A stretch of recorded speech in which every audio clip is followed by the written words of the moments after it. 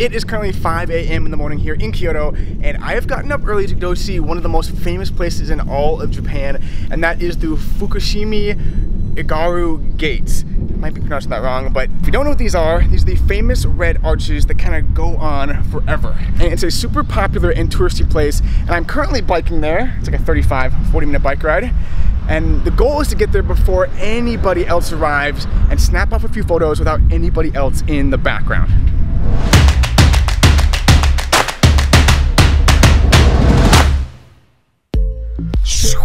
Alright guys, we just got here. You can see the red arches behind me.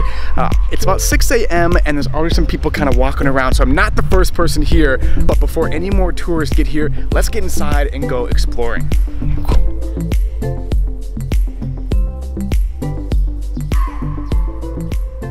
Okay, I think I'm at the start of the gates here, and it's kind of become, I'm out of breath because it's kind of become a race to these things because there's like stacks and stacks of tourists that just arrived in this bus.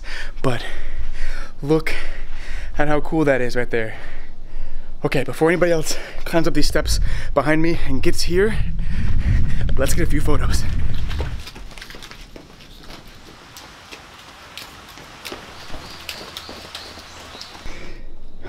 See, those are all the tourists we're talking about, and they're right behind me.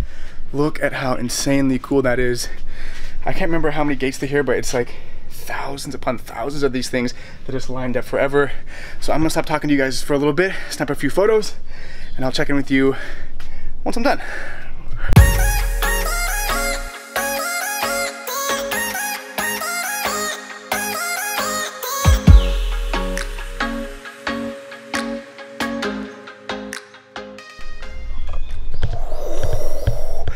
Holy cow guys, this place is incredibly beautiful, and I'm kind of whispering because it's just super quiet and peaceful here.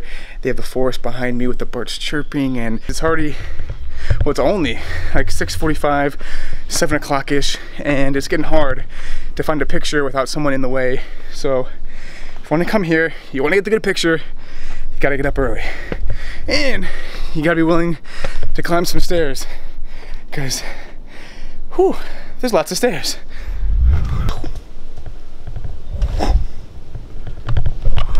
Holy cow guys, I think I might have found one of the best stretches of gates in the entire park. So pro tip, if you ever come here, don't spend too much time at the arches at the base, because most tourists, they come here, take the photo, and then they leave. They don't spend the time to hike up the mountain where there are huge stretches of these gates just like this. And as you can tell, I'm the only one up here. So if you ever come here, spend the time, hike a little bit farther, it's gonna be well worth it.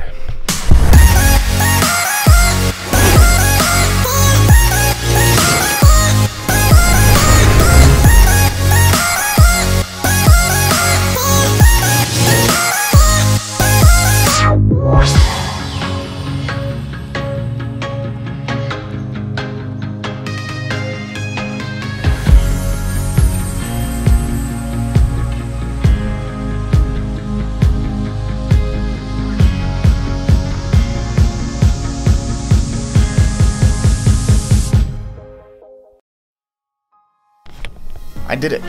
I made it to the top where the hike ended with a small and peaceful cemetery. Walking up, I was the only one up there, and alone to admire the hundreds of mini red gates that drape over and adorn the graves and offerings, each red gate representing a wish.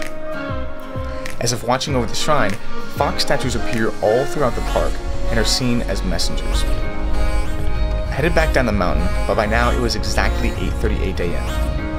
And as you can see, towards the top, there are still very few people. But as I got farther and farther down, that quickly changed. Alright guys, we're back down at the bottom, and even the difference between 8:30 and 9 o'clock is night and day. As you can see in the background, it is packed here already, so I'm super glad I got here early. But my battery is about to die, so I hope you guys have enjoyed this kind of quick episode. I have a ton of cool stuff coming up from Japan like this, so if you want to see future videos, make sure you click the subscribe button. If you like this video, make sure you click the like button. But on that note, the show is over, vlog is done. I will see you guys in the next video.